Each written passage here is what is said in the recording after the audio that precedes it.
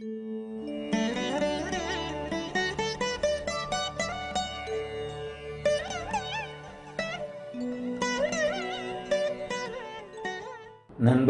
வணக்கம்.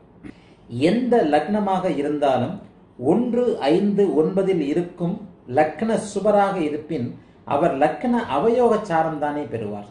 1, 5, 9 ஒருத்தர் ஆட்சி ஆகிறார்னு வச்சுக்குவோம். லக்னாதிபதி ஆட்சி ஆகிறார், அங்கேயே அவயோக சாரம் தானே இருக்கிறது.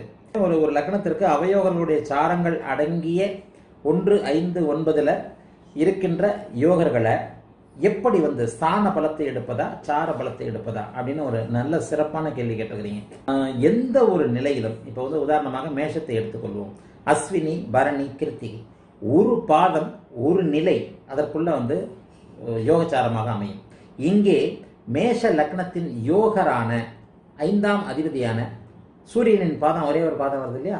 அப்ப அந்த பாதத்துல லக்னாதிபதி நின்றார். அது மிகப்பெரிய யோகம்.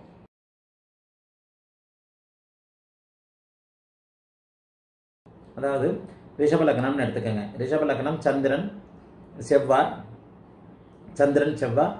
சூரியன் வந்துடும். அப்போ அந்த சூரியனுடைய சாரத்திலேயே லக்னாதிபதி நின்றார்னா சுகாதிபதினு சொல்கிறோம்.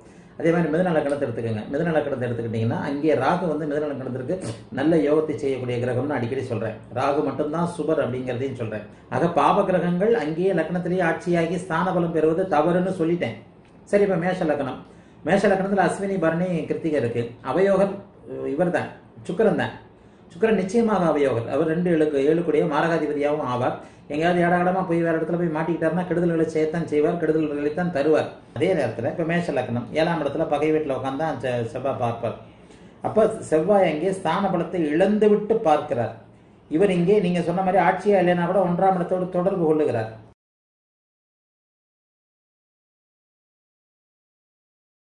இப்போ இதை கட்டமாக கூட போட சொல்கிறேன். இப்போ உதாரணமாக பாருங்கள், ஸ்தான பலம்ன்றதை எடுத்துக்க வேண்டாம். ஸ்தான பலம் அப்படிங்கிறத ஒரு கிரகம் 1, 5, 9 ஆட்சியாக இருந்தால்தான் இதைத்தான் நம்ம தொடர்புன்னு சொல்கிறோம்.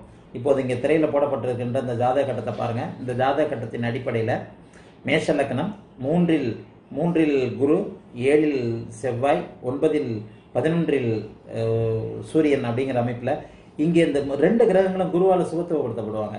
எப்படி இருந்தாலும் அந்த ஸ்தான பலத்தை எப்படி கணிக்கிறது? ஆட்சியாக இருந்தால்தான் ஸ்தான பலம் என்று இல்லை.